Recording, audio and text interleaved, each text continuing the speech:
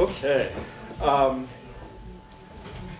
I too want to extend my thanks and my gratitude to the Occulture and everyone associated with the tuning speculation symposia, as I call them, drinking parties,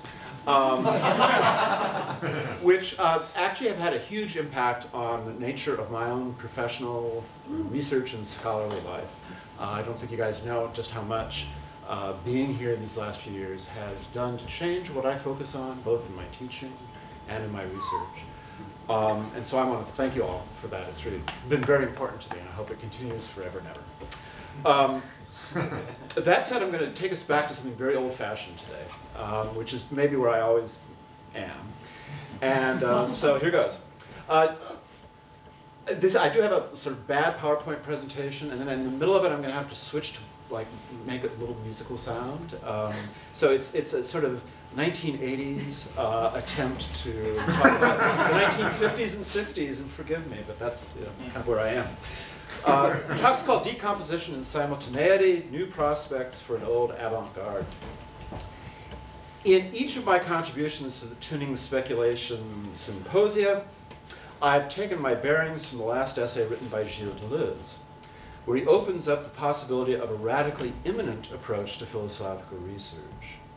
What is a transcendental field, he asks? It can be distinguished from experience in that it doesn't refer to an object or belong to a subject empirical representation. It appears, therefore, as a pure stream of asubjective consciousness, a pre-reflexive, impersonal consciousness, a qualitative duration of consciousness without a self. It may seem curious that the transcendental be defined by such immediate givens. We will speak of a transcendental empiricism, in contrast to everything that makes up the world of the subject and the object. That's an unquote. Characterizing both the object and subject as transcendent, Deleuze goes on to insist, quote, the transcendent is not the transcendental, just like Kant. Were it not for consciousness, the transcendental field would be defined as a pure plane of immanence, because it eludes all transcendence of the subject and of the object. Absolute immanence is in itself. It is not in something to something. It does not depend on an object or belong to a subject, unquote. That there might be ways to construe philosophical work otherwise than is rooted in the human subject, otherwise than is transcendent to the field of its object, otherwise than is obsessed with symbolic systems distanced from the real, these are the stakes of the wager that Deleuze makes in this provocative text. Today, I'd like to follow yet another path through this plane of immanence, taking my start from Andrew Culp's recent remark that ours is an age of obligatory positivity, distributed management, and stifling transparency. I think much of this weekend we've been talking about these issues in one way or another. Believing that the only aesthetic political response to such an age involves a questioning of all the binaries that might be generated around the concepts of use and intelligibility, I want to suggest that there's still much to learn from the aesthetic politics of the 1950s and 1960s. Indeed, I want to insist that a broadly Deleuzian philosophical perspective requires that we give up any transcendental sense that our aesthetics politics today has progressed beyond the theory and practice of previous avant-gardes. To this end, I'd like to put into dialogue the situationist platform. I told you I was going back. The situationist platform of Guy Debord, 1931 to 1994, and the poetic, musical, and performance practices of Jackson McClough, 1922 to 2004. Debord is someone who seems never quite to go out of fashion, although his work seems never to be taken all that seriously. McClough, in contrast, may no longer even be a familiar name, except to those with an interest in language poetry, or those devoted to the circle of artists, musicians, and writers working in direct relation with John Cage. With the passage of historical time, the ideologies governing these avant-garde strategies, Debord's Lukács inflected Marxism, McClough's Taoist inflected Zen Buddhism, fade in importance, while their actual political aesthetic practices remain exemplary and relevant to our own age. Freed from the dual constraints of intellectual coherence and political utility, these icons of a nearly lost avant-garde can be seen to offer us paths towards thoughtful experience that bypass recuperation by late capitalism. Now watch this. I thought the pixelation was kind of perfect. In the founding documents of situationism, Du Bois contrasts his project with what he calls the decomposition of bourgeois culture, represented by futurism, Dadaism, and surrealism. As much as these avant-garde movements rattled the settled expectations of bourgeois consumers, they actually reinforced what we might call the transcendental presumptions of aesthetics. In the Theses on Cultural Revolution, 1958, Du Bois writes, "The traditional goal of aesthetics is to make one feel, in privation and absence, certain past elements of life that through the mediation of art would escape the confusion of appearances, since appearance is what suffers from the reign of time. The degree of aesthetic success is thus measured by a beauty inseparable from duration and tending even to lay claim to eternity." In contrast, Du Bois describes situationism in the following terms, quote, "The situationist goal is immediate participation in a passionate abundance of life through the variation of fleeting moments resolutely arranged. The success of these moments can only be their passing effect," unquote. It follows that, quote, "art can cease to be a report on sensations and become a direct organization of higher sensations. It's a matter of producing ourselves and not things that enslave us," unquote. What is at stake then is what Du Bois describes as a new, quote, "freedom in the employment of time, a freedom made possible only through the construction of situations." The temporal structures of this new kind of freedom are elaborated in Du Bois' Report on the Construction of Situations, 1957, probably the most important document of the Situationist International, where he sketches most of the practices that have come to define situationism. Key to his vision is the construction of situations, that is, the concrete construction of temporary settings of life and their transformations into a higher, passionate nature. I would stress here that the construction of situations is simultaneously a matter of objective recreation of the human environment and subjective transformation in and by that environment. Object and subject remain paired in the plane of immanence, and Du Bois goes out of his way to stress the ephemerality of situationism's techniques and constructions. He writes, "We have to organize games of these poetic subjects among these poetic objects. That's our entire program, which is essentially ephemeral. Our situations will be without a future. There'll be places where people are constantly coming and going. The unchanging nature of art, or of anything else, does not enter into our considerations, which are in earnest. The idea of eternity is the basest one a person could conceive of regarding his or her acts." Unquote.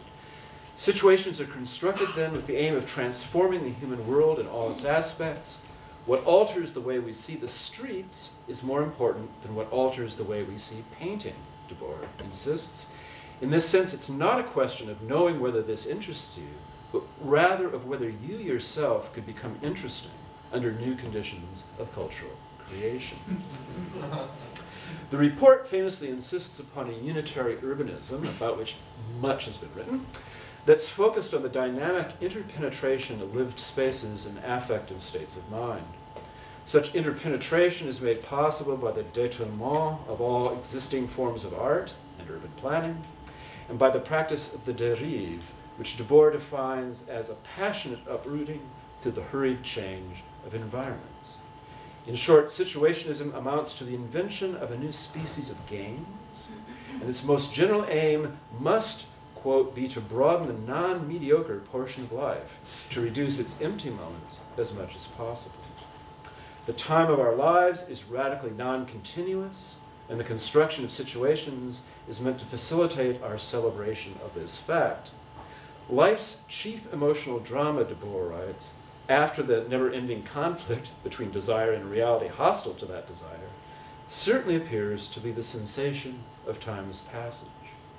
The situationist attitude consists in counting on time's swift passing, unlike aesthetic processes which aim at the fixing of emotion.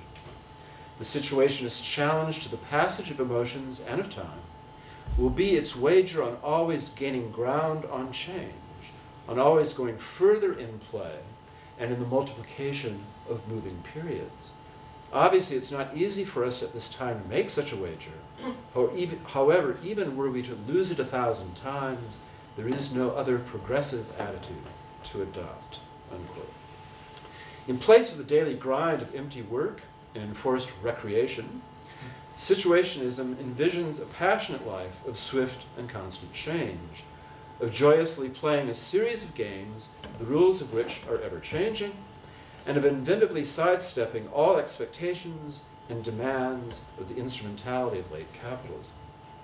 In these respects, then, there may even be a family resemblance between divorce practice and the deceleration-ist aesthetics of Catherine Behar. I'd like to turn now to the work of the American avant-garde poet and composer Jackson McClough. Equally great picture of Jackson.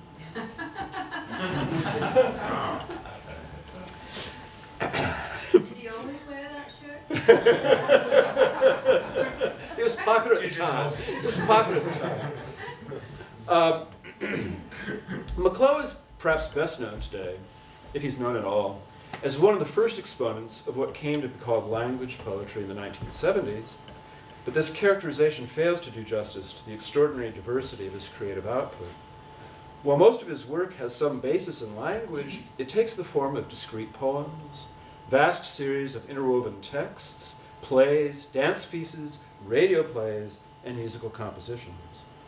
Working in parallel with his friend John Cage, McClough began pushing the possibilities of radical indeterminacy in text-derived pieces during the 1950s. He actually said he started doing this in the 1930s, but certainly by the 1950s it was his primary practice.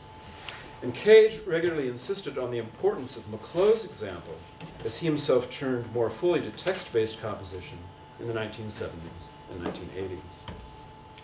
Closely associated with the Living Theater and with Fluxus, McClough was co-editor with Lamont Young of the perennially influential volume An Anthology, probably the most important Fluxus publication of the 60s. Throughout his 5-decade career, McClough explored in a number of different ways a particular performance genre that he called the simultaneity. The simultaneity is a composition incorporating words, music, and even visual elements, which is meant to be performed by groups of indeterminate size, each performance of which is unique because of real-time chance systems incorporated into the performing methods, and because of spontaneous choices made by the performers during the performance. I want to share with you a couple of minutes of a simultaneity from the spring of 1976 called Homage to Leona Bleiweiss. And there's the score. McClough offers the following almost pataphysical account and description of the piece. This, by the way, is a photograph taken by my iPhone of the liner notes of the cassette recording of this piece, and taken in Delphi, Greece, just last week. I thought it was appropriate to bring the present into the past and the past into the present. For many years, Leona Bleiweiss has published a word game in the New York Post called Word Power. In each day's column, she gives a word and its definition and the rules of the game. Quote, "From the above word or phrase, make as many 5-letter words as possible, using only one form of a word, for example, swing or swung, but not both. Don't make a word by adding S to a word of 4 letters. Slang, proper names, foreign words, not allowed." That's the end of the rules. And Jackson goes on, "This game has been a great inspiration to me, though I've often violated her rules. Each section of this work is derived from one of her solution lists." And so here we have the word sluggishness and some 5-letter words. "The note groups are generated by substituting the proper notes for letters that are English or German pitch names, and substituting notes whose pitch names aren't in the word for other letters, doing so by chance operations or arbitrarily. Materials. Each performer is provided with the score of each section played, a page with a list of words from a word power column, together with the note groups corresponding to the words, and a deck of playing cards. Each player's part consists of alternate segments of silence and of improvisation. Using only the notes of the note groups and the spoken words, both are regulated by the playing cards. Okay, so here's a brief excerpt from quite a long recording, a recording that's about 100 minutes long, of the homage, performed by McClough himself on piano and voice, and Pauline Oliveros on accordion and voice. And the recording is from a 1977 two-cassette release in the New Wilderness Audiographic series, itself a good example of an old avant-garde recently made available digitally. So now I go into a whole nother universe.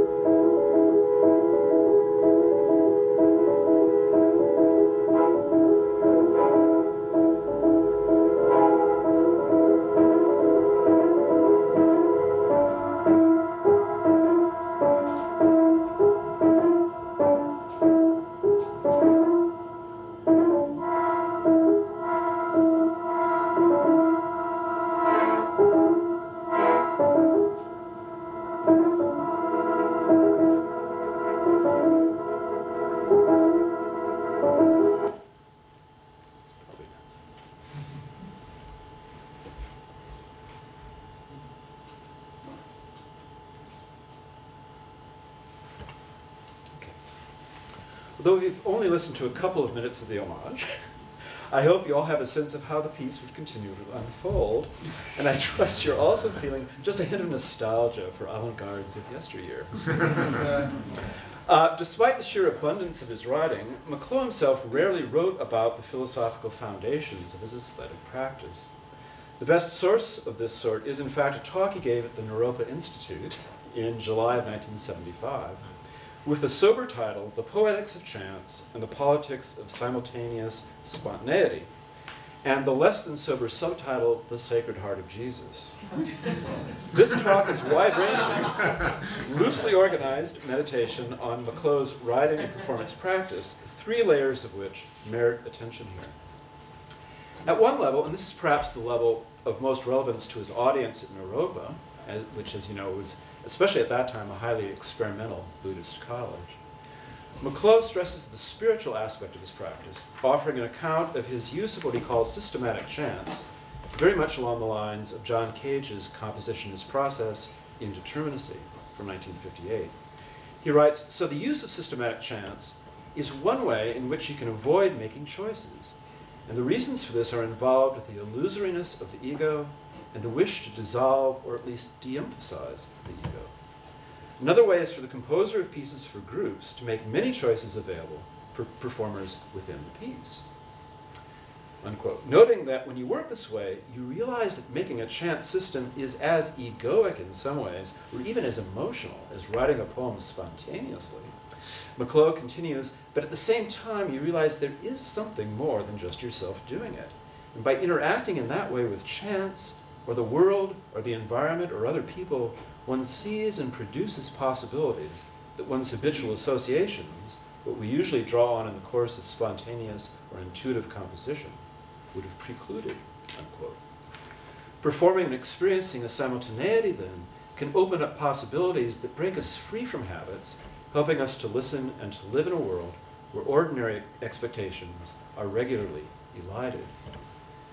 Another level of McClough's lecture emphasizes the ways in which his simultaneities both model and exemplify the pacifist anarchism to which he was committed throughout his life.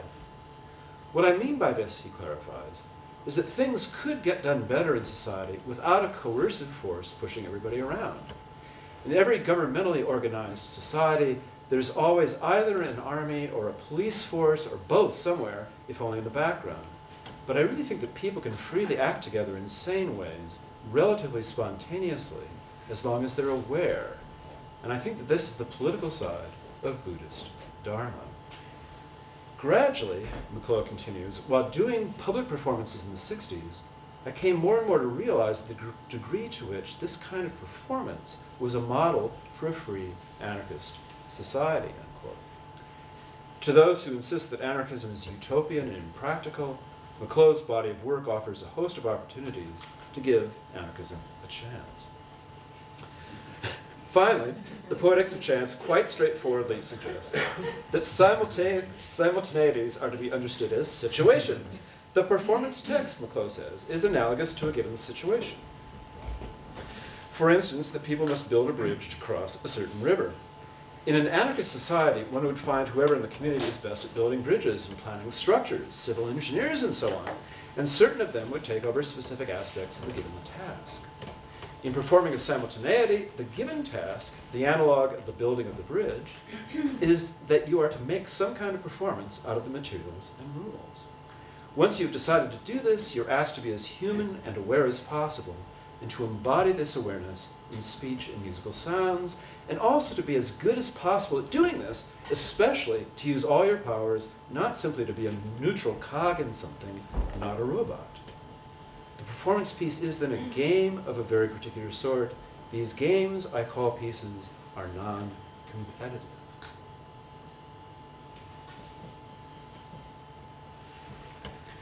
With this, I trust you might now powerfully sense the family resemblance between the simultaneities of Jackson and McClough and the situations theorized by Guy Debord in the Situationist International. Where Debord stresses freedom in the employment of time, McClough encourages us to dissolve the ego, thereby freeing us from dead routines of habitual association. In the experience of a simultaneity, one finds joy in non-competitive games where the rules are themselves open to anarchic modification, and the participants are actively engaged in the transformation of an old world into something new. In both Debord's situations and McClough's simultaneities, late capitalism's demands for intelligibility and utility are passionately ignored, with the result that something impossibly imminent streaks across Deleuze's transcendental field, never to be recuperated. In this way, the old avant-gardes of a past almost lost serve even today as powerful reminders of the possibility of a truly resistant aesthetic political project. Thanks a lot.